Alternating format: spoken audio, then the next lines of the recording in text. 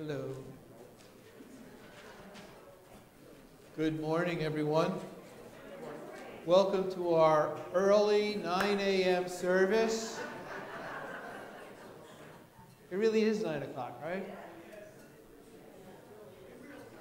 You know, this is sort of a nice time to meet. You want to just keep it at 9? So. I want to make sure everyone can hear me. We are trying to get the sound, so some folks still say they're having trouble hearing, and we want to make sure as much as you want to hear, you can. Can you hear me okay? It's low. You're telling me it's low. Is that louder? Better than last week. Well, how's that? Is that better? You have to folks at home, how's that sound? All right. Let's wave. Horrible wave. All right. Some of this we adjust as we go. All right. So please, if you can't hear, let me know. Thank you.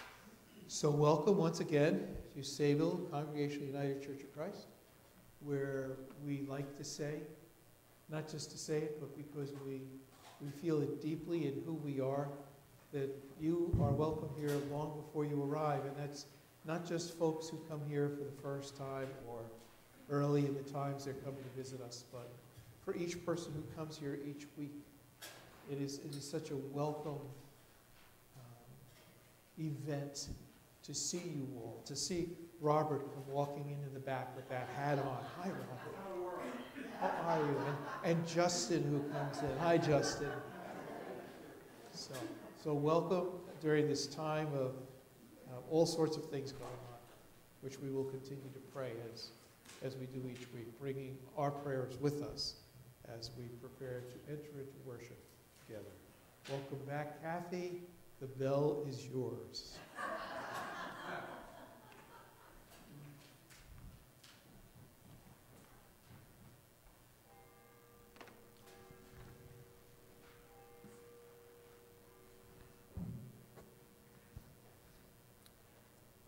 I would like to dedicate this to the memory of my mother, Frances Coronia Caesar, who died March 2nd, 2000, and first heard this melody played on a cornet in the Goldman Band in Central Park about 75 years ago.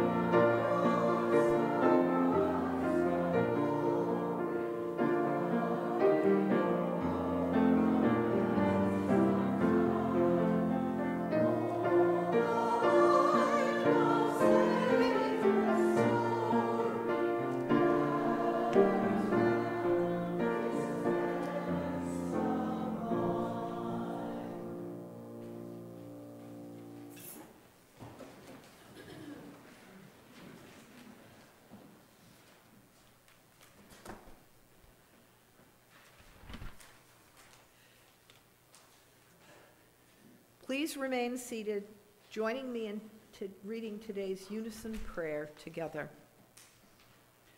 God has never, will never desert us. God is our protector, with us, around us, always.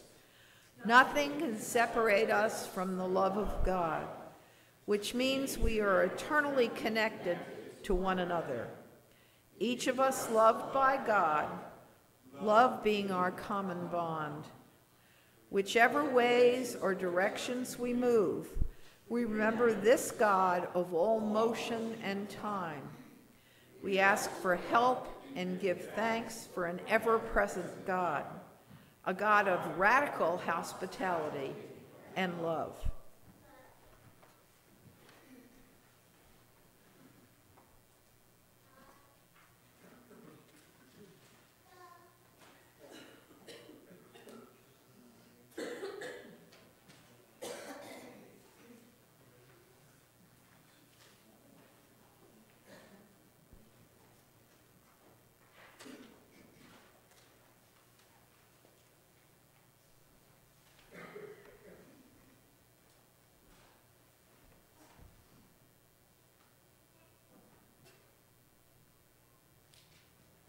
Radical hospitality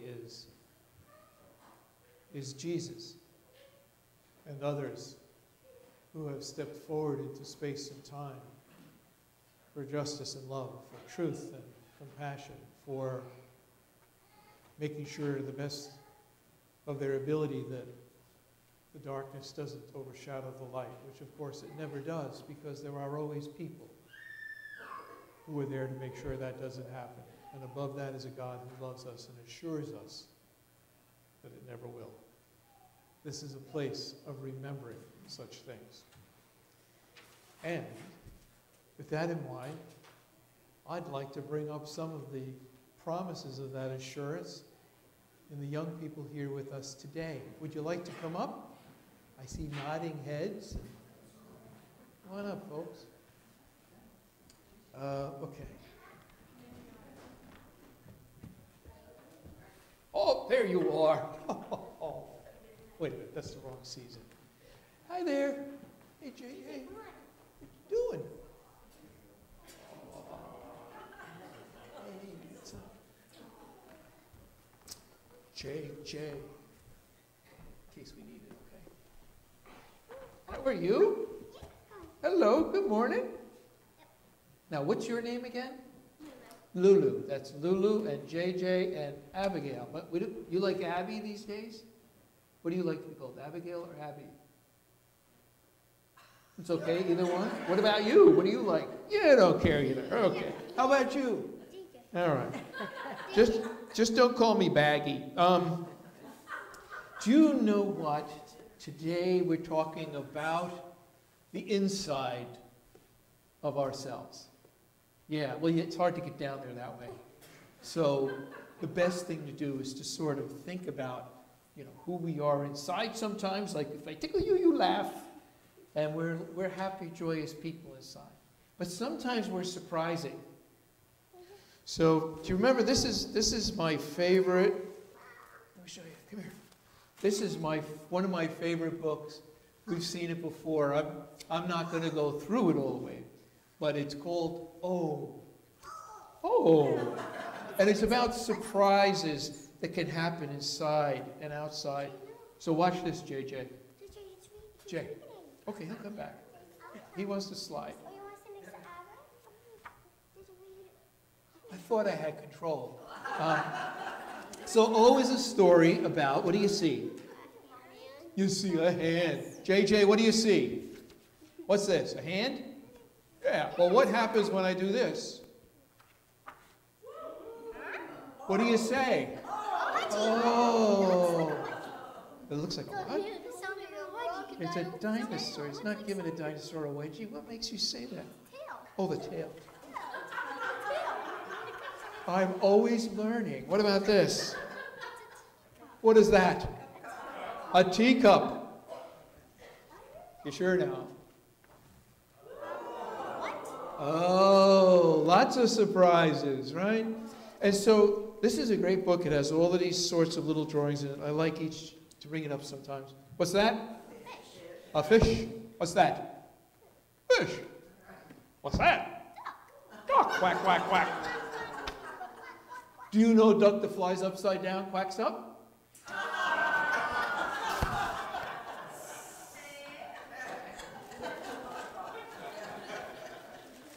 There are some other surprises. What's in here? Ice. Ice? Open it up for me, would you? Let's see what's in there. Just give it a good open. Surprise! I knew you wouldn't mind. Isn't that cool?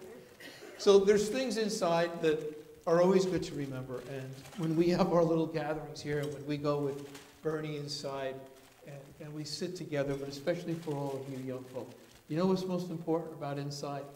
Is that our love inside of us loves the love inside of you. And that we all get that from the God that we come here to remember in all the ways we do. And I have something for you to remember today. Would you like something? Uh-oh. I think you gave him a dinosaur. Look what I have for you. What's the animal that always remembers? Elephant. So I have some little elephant dolls that a friend of mine, there's an organization called, this is not a plug, but it's called Until There's a Cure, and it was started during the AIDS crisis to work for a cure for AIDS. And I've been friends with the folks that do it for a long time, and this is one of the pieces they get from some of the countries they support. So I have elephants in red, brown, and it looks like a green.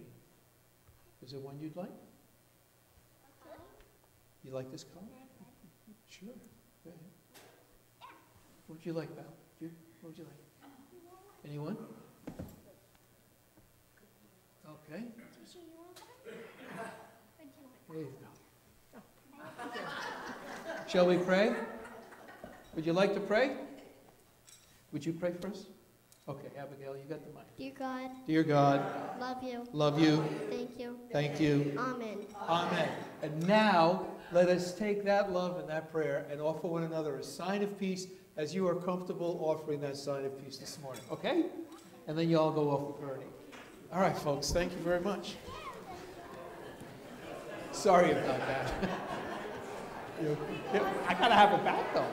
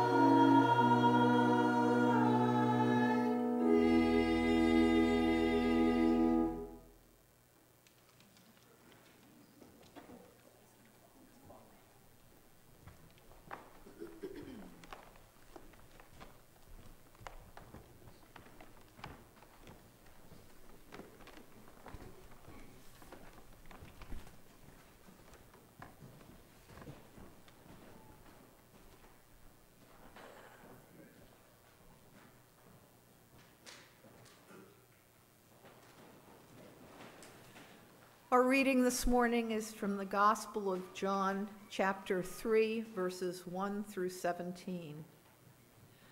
Now there was a Pharisee named Nicodemus, a leader of the Jews. He came to Jesus by night and said to him, "Rabbi, we know that you are a teacher who has come from God, for no one can do these signs that you do apart from the presence of God." Jesus answered him, "Very truly I tell you, no one can see the kingdom of God without being born from above." Nicodemus said to him, "How can anyone be born after having grown old? Can one enter a second time into the mother's womb and be born?" Jesus answered, "Very truly I tell you, no one can enter the kingdom of God without being born of water and spirit. What is born of the flesh is flesh, and what is born of the Spirit is spirit. Do not be astonished that I said to you, you must be born from above. The wind blows where it chooses, and you hear the sound of it, but you do not know where it comes from or where it goes. So it is with everyone who is born of the Spirit." Nicodemus said to him, "How can these things be?" Jesus answered him, "Are you a teacher of Israel, and yet you do not understand these things? Very truly I tell you, we speak of what we know and testify to what we have seen, yet you do not receive our testimony. If I have told you about earthly things and you do not believe, how can you believe if I tell you about heavenly things? No one has ascended into heaven except the one who descended from heaven, the Son of humanity. And just as Moses lifted up the serpent in the wilderness, so must the Son of humanity be lifted up, that whoever believes in this one may have eternal life. For God so loved the world that he gave God's beloved, so that everyone who believes in this one may not perish, but may have eternal life. Indeed, God did not do this to condemn the world, but in order that the world might be saved."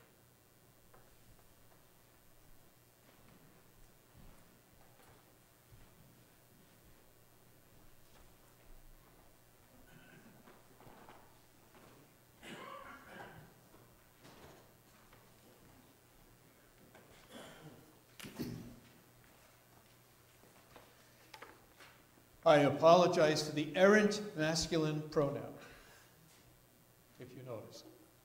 We do our best. So welcome once again. And today, Nicodemus. Nicodemus. Did you know the origin of the word Nicodemus is Greek? It comes from Nike and Demos. And it means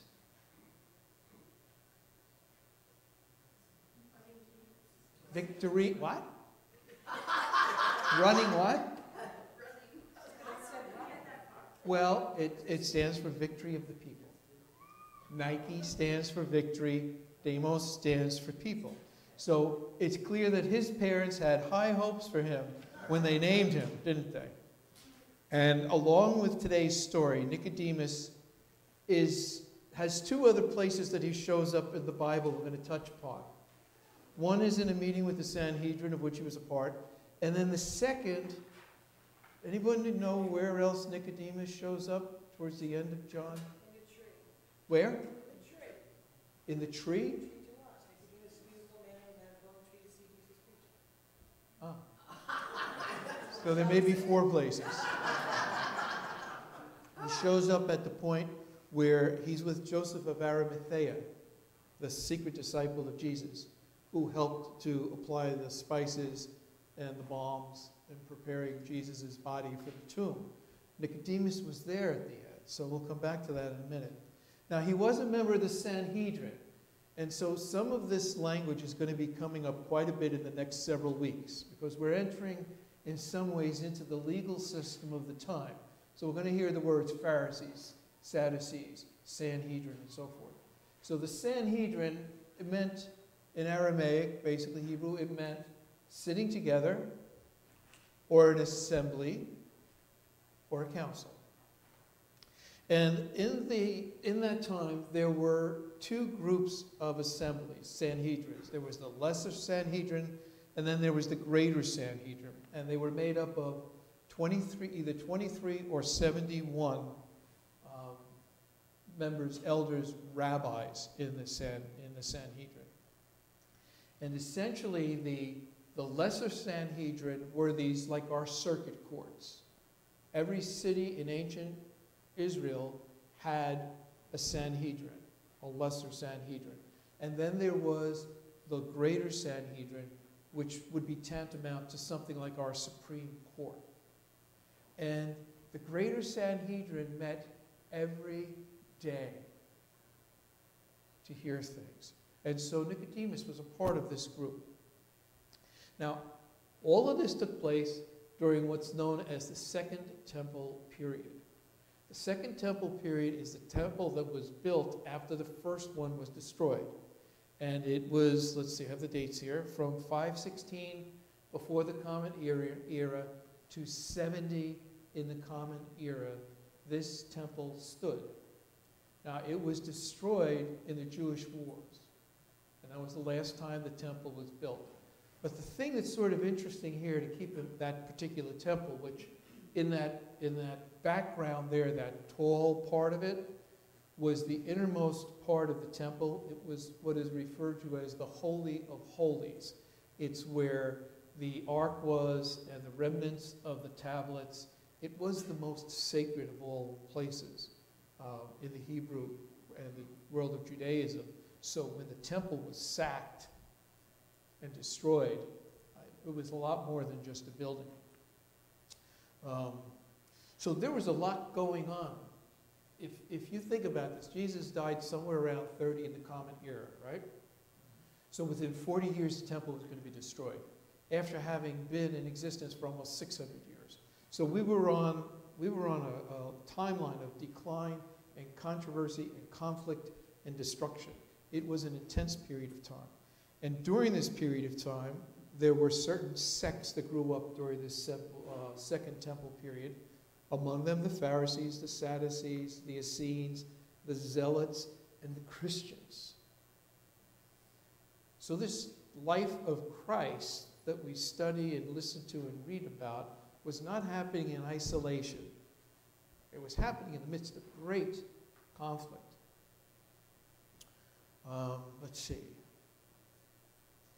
That's enough for there. The Sanhedrin, the last Sanhedrin, or group, disbanded around 425 in the Common Era. That was about the same time as something else was taking hold. From our studies in Bible Jam, and perhaps what you know, in the 400s was when Constantine came to power, and this pressure and exertion and even oppression towards the Jewish community became more and more, to the degree where the Sanhedrin finally disbanded in the early 400s, the early 5th century. One of their last acts was to drop the Hebrew calendar. And just because this comes up too, Anno Mundi. Idea? What it means? Anno Mundi?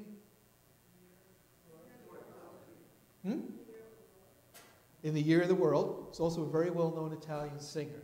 Now, I don't know if that's true. So it's the year that the rabbis and the scholars believe that the earth, God created the world on October 6th at sundown in the year 3761 before the Common Era. So if you add 2020 onto that, it would come up to 5781. We're actually in the year 5780, because we're coming to the close of the year, and then it will be 81. So this is how we get, from this period of time, how we get this BCE, CE, and Jewish years and so forth. But that was their last act, to shut down the calendar and to move more towards the Julian calendar. So a couple of quick words about what is a Sadducee, what is a Pharisee, because they're going to be coming up. The Pharisees and the Sadducees were both religious sects within Judaism during the time of Christ. Both groups honored Moses and the law, and they both had a measure of political power. As I said, the Sanhedrin was comprised of both Pharisees and Sadducees. The differences between the two is that the Pharisees were a little bit more interpretive of the law. They believed in the oral tradition. So they believed in when they talked about what the Bible meant, what the Torah meant, that had important meaning. The Sadducees were a lot more literal translation. So those were pretty much their two differences. But even then, interesting, isn't it, that there's this sort of literal translation, interpretation of the word attributed to God, and a more interpretive translation of the Word of God. Perhaps one that comes more deeply from inside, including our own experiences. And Nicodemus was a Pharisee.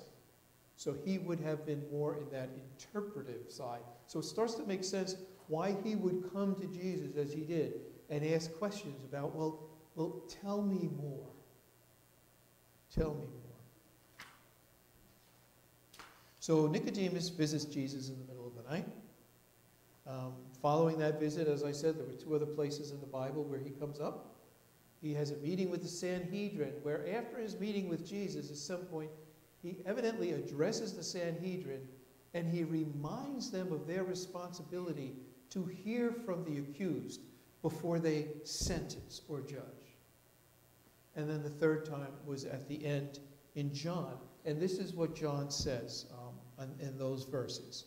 From chapter 19, verses 39 through 42, the last time we hear of Nicodemus.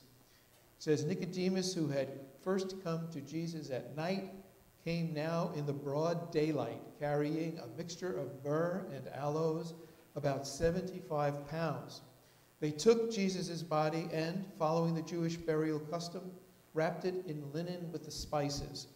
There was a garden near the place he was crucified, and in the garden a new tomb in which no one had yet been placed. So because it was Sabbath preparation for the Jews, and the tomb was convenient, they, Joseph of Arimathea and Nicodemus, placed Jesus in it.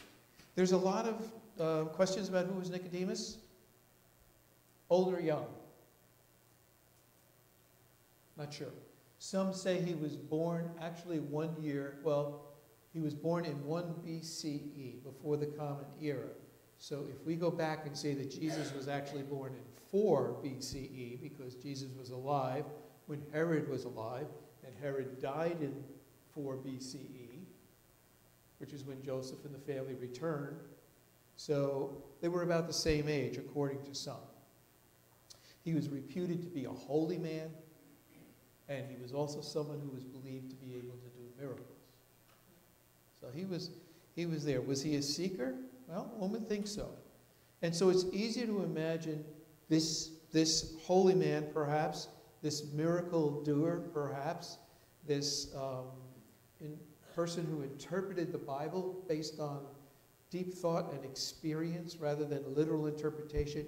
You can see him going to Jesus and saying, Jesus, how do you do this?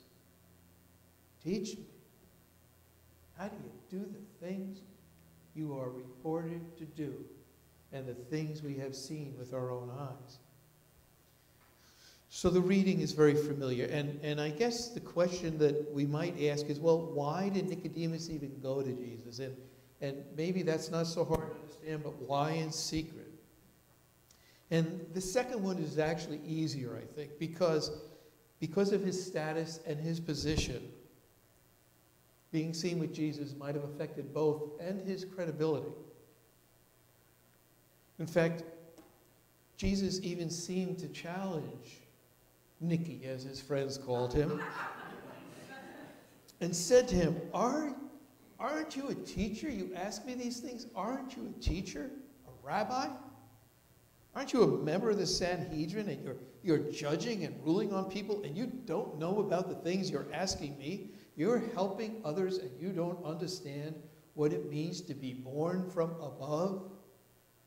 And the word for that is anothen, A-N-O-T-H-E-N, anothen, born from above. Now, maybe all that's true, and maybe Jesus was just a little bit harsh on Nicodemus, you know. We are all a little harsh from time to time. But the other question that really might have been on Nicodemus's mind more than anything else is he wanted to know something. He wanted to know, how can I do more? How can I be better? To have more power to change things, to make people more faithful in their lives, to stop all the terrible things that come to us in the courts each day that we have to judge on, the horrible pain and worse that people foist upon each other. How do we, Jesus, change this? Well, welcome to 2020, Nicodemus. Victory of the people. Still more than a name, and still more than just a challenge. So let's change it up a bit. Let's say that Jesus, we have some information about how the conversation followed from there. And so it went something like this. Jesus to Nicodemus.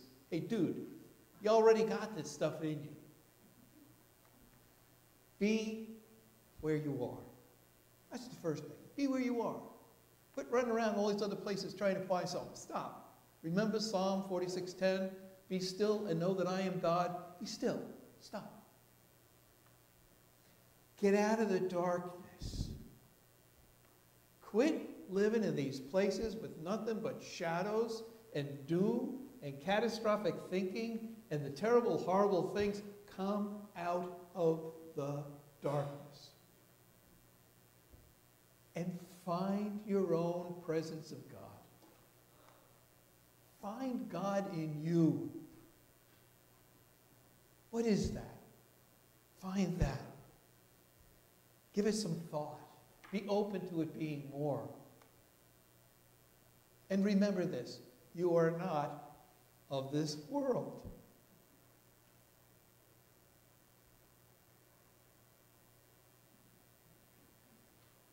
And pray. Pray, thinking, how will I be comforted and able to bring comfort to others in a world such as this?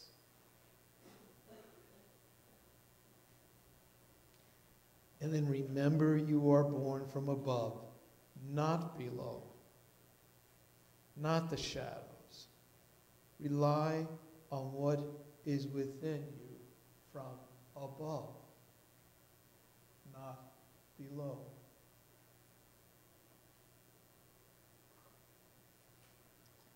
Well, that's all nice. And what does it mean? Well, some thoughts. Look inside yourself. Not as a checklist or a report card to assess your chances for eternity, but where we might see ourselves in God's love, God's light. We need to be able to travel in the shadows without being overcome by them. We need to be able to travel in the shadows without being overcome by them. We need to be sad without thinking the rest of our lives are going to be sad. We need to be able to look at challenges and problems without thinking that's all there's ever going to be. We need to be able to move through the shadows with who we are, God's love and God's light, and know that God is with us. Do not be afraid. And this, I thought. Find ways to admire yourself. Find ways to admire yourself. Be reflective in a positive way. See goodness in yourself. Be aware of what needs to be changed, of course, but don't let that detract from yourself and your goodness. And then this, God is within and without. that Nicodemus makes the typical mistake, perhaps, where he looks at Jesus and Nicodemus compares his insides to Jesus' outsides. He doesn't stop and think about his own insides. He's looking at others and saying, oh, if only I could be like you. Now, in the case of Jesus, that's a good model, but still, we're not all supposed to be Jesus. We're supposed to be who we are. So God within and without, not just without. See God in all things. Try to. Even in the upsetting things, God is there too. And God is in the collective joy that we share, whether we're going like this to one another, or like this to one another and passing the peace, or hugging. There is collective joy that is more powerful than anything that might try to put it down. And then this part is really, we know this here. Bring the comfort we find in ourselves to others. That's the assurance of God's love, when we can take the goodness and the comfort we find in ourselves and share it with others. And sometimes all that is just being with others. Just be who you are. Be present. Don't look for an answer. Don't look to fix something. Don't look for a solution. Be. The other things will come along, but they're not the first things. And then last on this little list is remember we are of God. We do the legwork, God does the rest. I said to someone the other day, it might have been in Bible Jam, we were reading Desiderata. No, we were reading Patient Trust from Taylor de Chardin that I've used before. And it said, you know, trust in the slow work of God.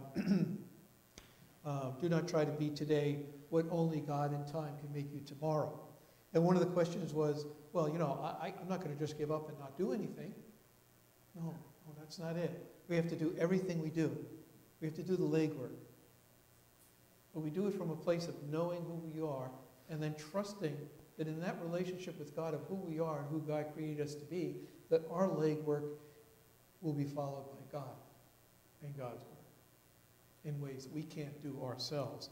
That old saying, God, we will discover that God is doing for us what we could not do for ourselves.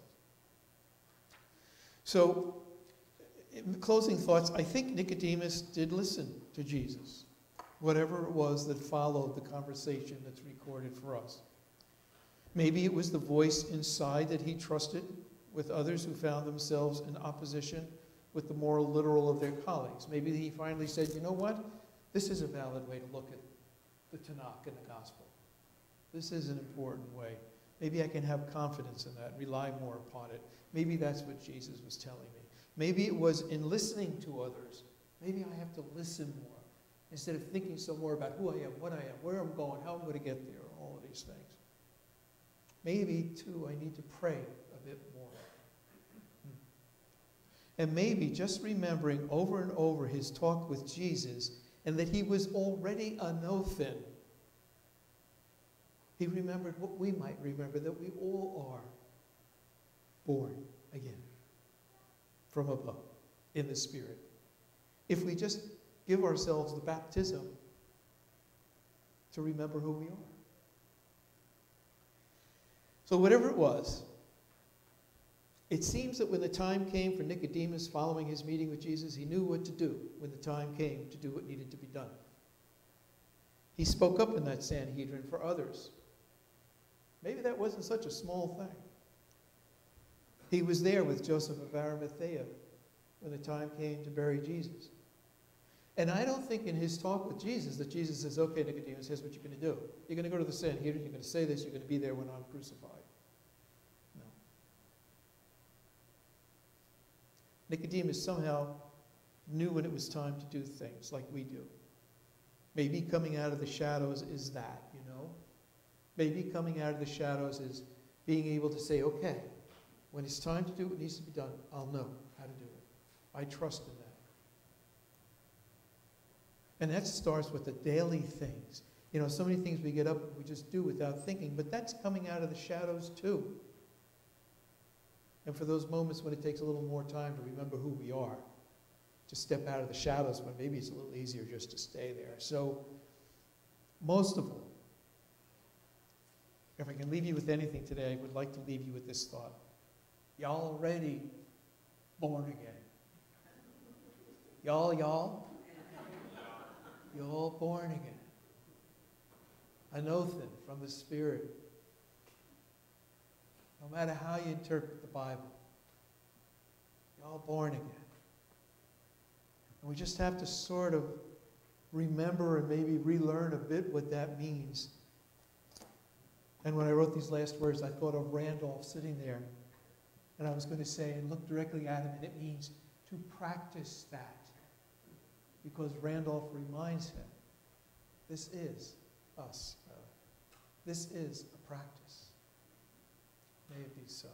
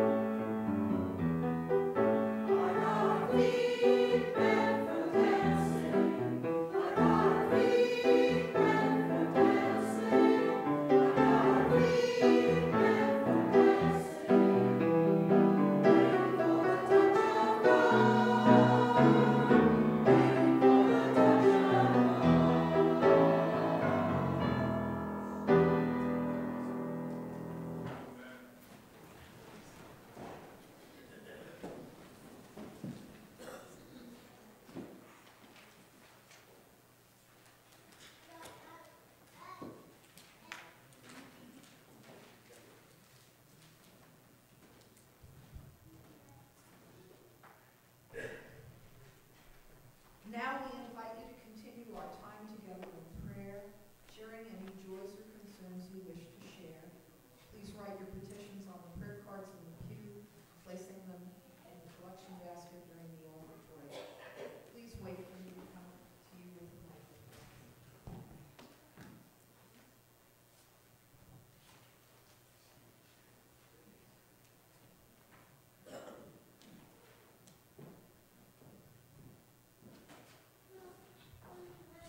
I'm happy to report Manfred safely made it back from Germany on the trip.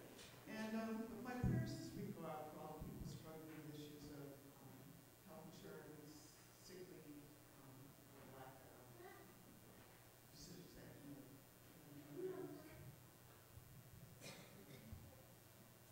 I pray for the well-being of those in uniform serving in Southwest Asia. May they safely return to their homes and loved ones.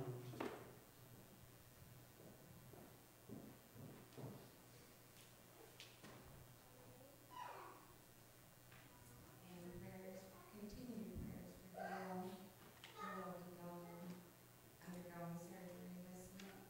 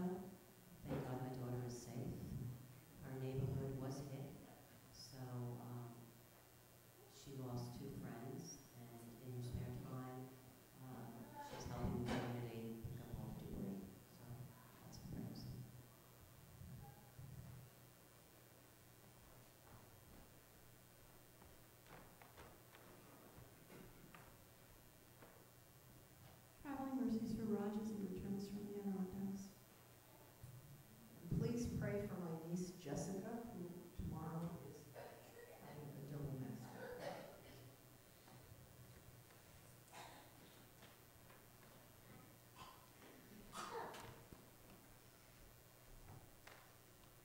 And I've been asked to share from the mailers that they are well and they appreciate all the prayers.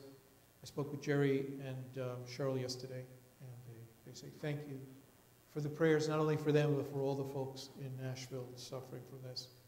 For all those who are ill that we continue to pray for a containment of this spreading virus in some way that can be discovered more quickly. For the welcoming of people, regardless of how they love one another.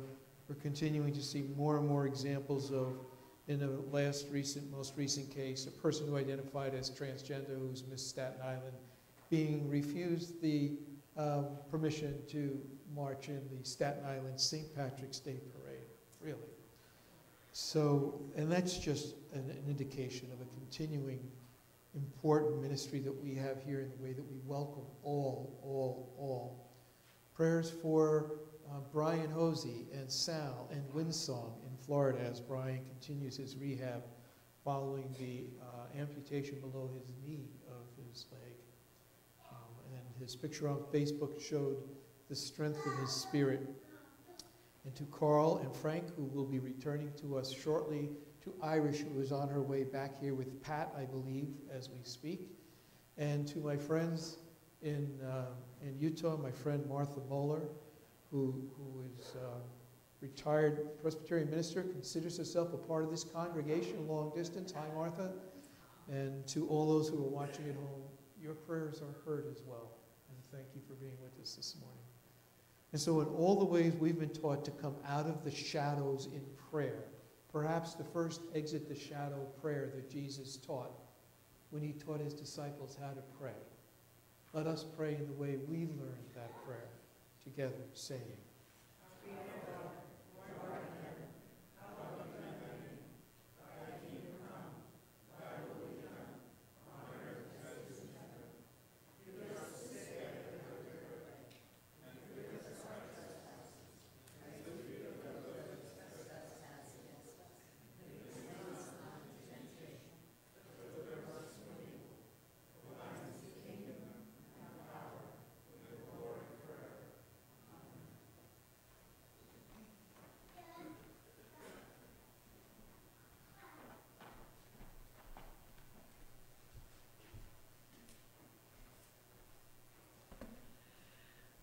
We welcome your offerings at this time and invite you to place your prayer and information cards in the basket.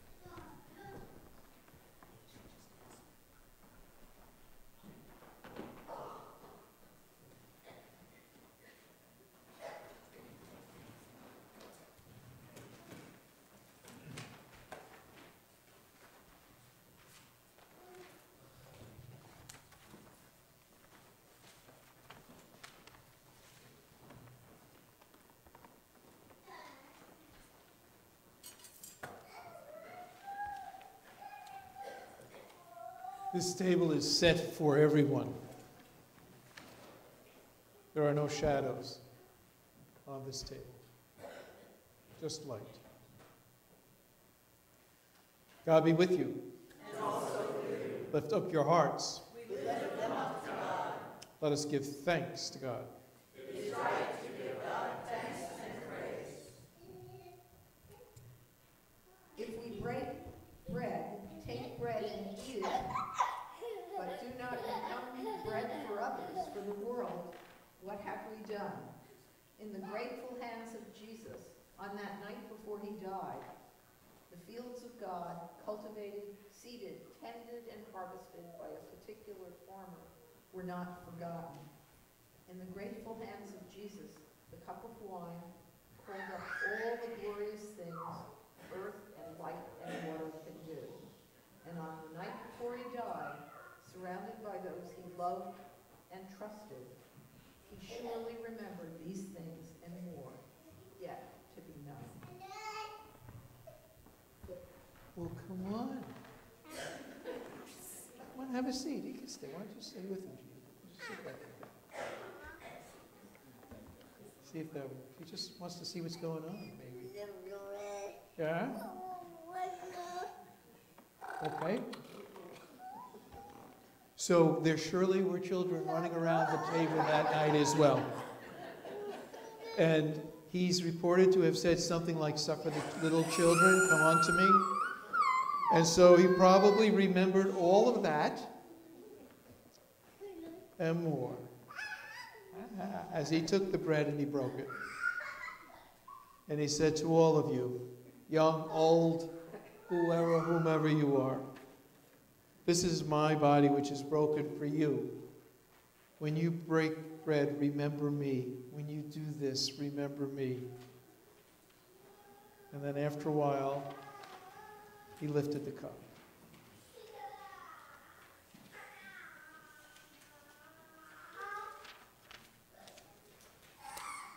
Go ahead.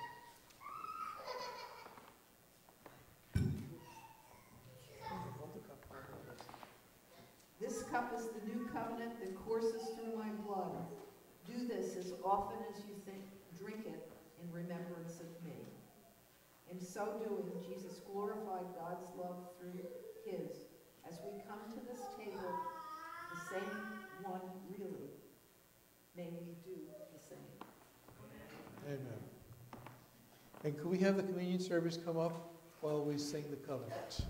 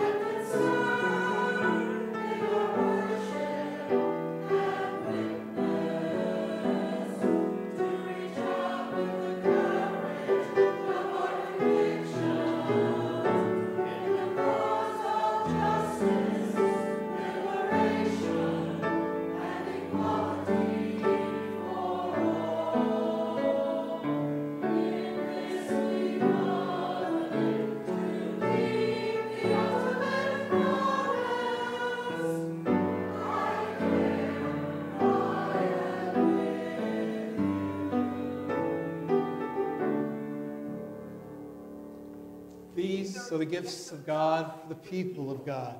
Come, the table is set for you.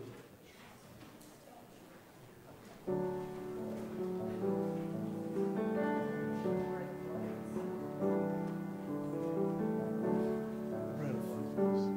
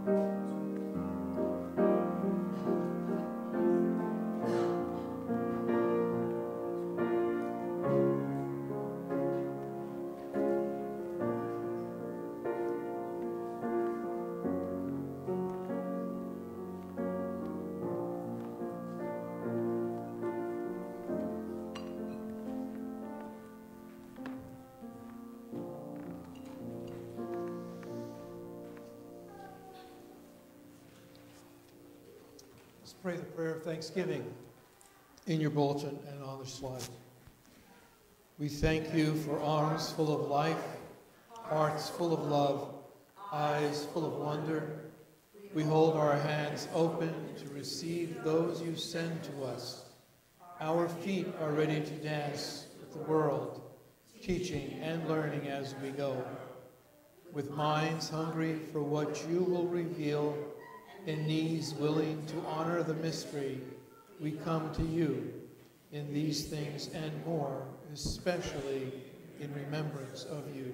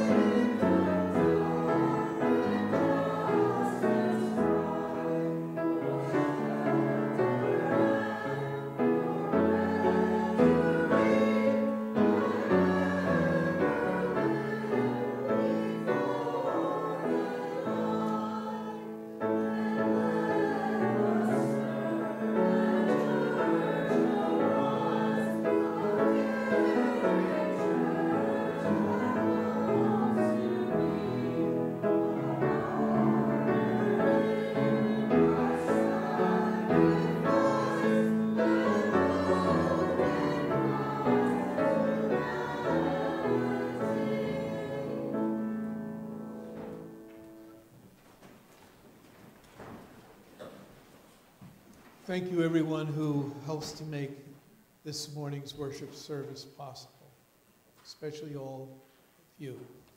Are there any announcements for the good of the congregation that we need to make at this time? Sue's waving her hand. I wonder why.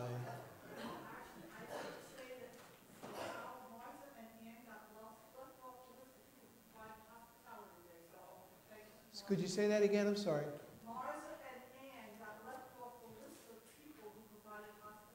Oh, Mars and Ann, thank you for your hospitality contributions. And thank you, everyone, for eating all those contributions. Sylvia. Just to let you know that Jude Ramsuak, my Rauchi, and Sean Gibbons, who is Joseph in the last version of Emmanuel, are all in Fiddler on the Roof, the high school musical, which is March 19th through 21st, and Sean Gibbons is playing Kevin. Wow. Okay, we'll get that into the newsletter. Anything else? All right. So as we leave this morning,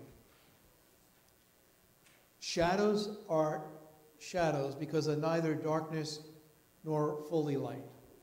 And so sometimes we're there. Sometimes we're there.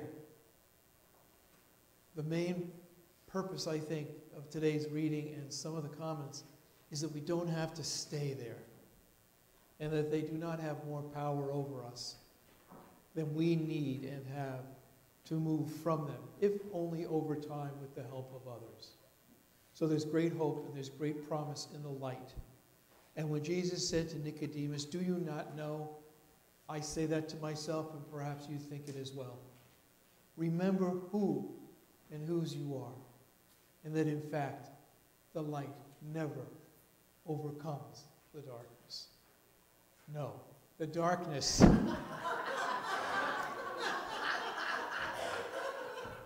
that's why I'm human. The darkness never overcomes the light, ever. Go in peace to love and serve God and your friends in the light as you may. Amen. That's all right.